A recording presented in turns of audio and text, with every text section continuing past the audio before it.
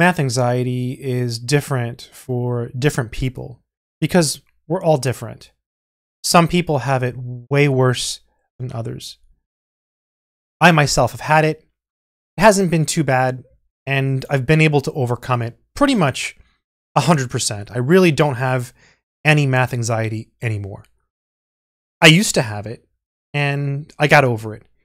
And in this video, I'm going to talk about why people get math anxiety, and I'm going to give you a couple ways to overcome math anxiety. So what exactly is math anxiety?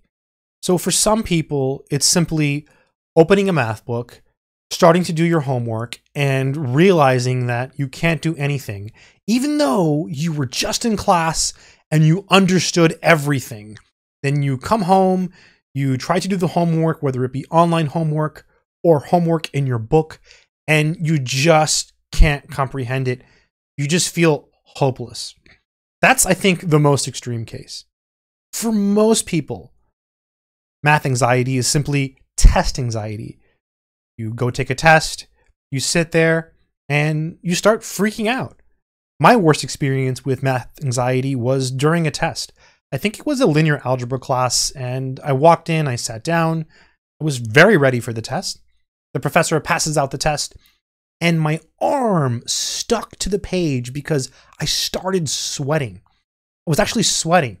I mean, completely ridiculous. It took me about 15 minutes to relax. And I remember thinking, wow, what the heck is wrong with me? Like, am I losing my mind? This has never happened before. And over the years, I got better at it and I was able to overcome it. I've seen other people have math anxiety too. I was taking a partial differential equations class once, and the guy next to me was shaking before the final exam. The final exam in that class was 55% of the grade, and it was 3 questions. So maybe that's why. And I can go on and on. I had a student once who was in my office, and we would go over everything he needed to know for the test and the class. He was a master. He pretty much knew it all. He would come to class. I'd give him the test.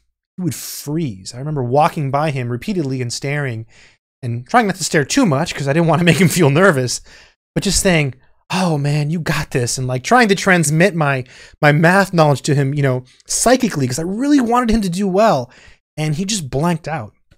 He ended up passing the class, which is okay, and he has his degree now, but math anxiety really hurt him. So why does it happen, and how can you overcome it? Let's talk about that. In my opinion, the number one reason for math anxiety is because there are expectations. We have grades. You take a class, whether it be in high school or college, and there is this expectation that you do well. You have a grade. It's so important. People say grades don't matter, and they don't to an extent, but they also do to an extent. So they do matter for some things, and they don't matter for other things. And that's a big deal. So because we have grades, there's always going to be this pressure. There's pressure to complete the homework. There's pressure to complete it correctly. There's pressure to understand it. There's pressure to do well on the test. Therefore, there's pressure to study for the test.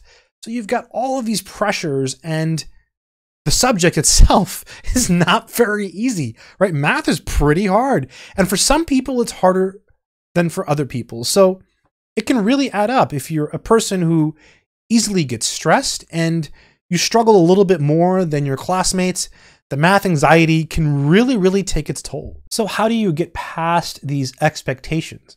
Because you can't change them, right? You can't change it. If you're taking a class in college or in high school, there's gonna be a grade. So there's nothing you can do about that, right? Because that's not in your control. That's in the control of the system. Society says, hey, if you take this class, you're gonna get an A, a B, a C, a D, or an F. So that's how it is. So you have to somehow manage that. So the best way to manage that, in my opinion, is through self-study. I want to emphasize that self-study isn't the only way to get over your math anxiety. There's actually an easier way, which is not as efficient, but it's much easier. In this video, we're actually going to talk about 2 ways to get over your math anxiety. We'll talk about self-study first, and then we'll talk about this other way, which is actually a lot easier. And with practice, it can actually be very, very effective. Self-study helps you in so many ways. It helps you get better at the math that you're actually learning because you're doing problems on your own, extra problems that aren't even in the homework set for your class. That makes you so much better. Because you're doing those extra problems, it's increasing what's called your mathematical maturity because you're doing more math. That makes you better at learning new math. So next time you go to class and a new idea is presented, you're more open to it and you're better at it. You're just able to learn more math. The more math you learn, the easier it becomes to learn new math. Also, if you're reading during your self-study, that is huge. Whenever you read things from a math book, they tend to stick better. I don't know why. I'm not a scientist. I don't know how the mind works. I just know that whenever I read something from a math book, it sticks better. There's something about reading an actual book that makes it stick in your mind. It raises your confidence because you're learning math on your own without any outside help. That shows you that you're able to learn new math. So when you go to class, you feel prepared. And oftentimes when you do self-study and you go to class, things that you've learned on your own will come up in class. And that is the best feeling. There is nothing like sitting in class and having the professor go over some topic and you're sitting there thinking, oh yeah, I was reading about that on Saturday night. I know exactly what they're talking about. That is an awesome feeling. The easiest way to overcome math anxiety is to remember that grades aren't everything. Grades do matter for some things and they don't matter for other things.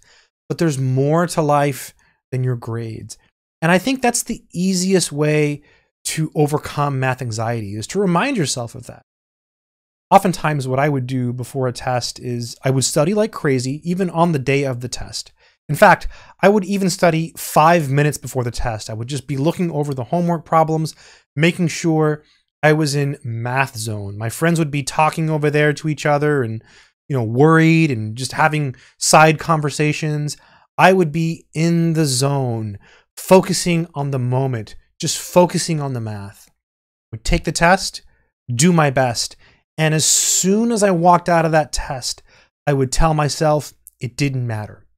Every single time I would take a test, I would walk out of that room and tell myself it doesn't matter. It's just a grade.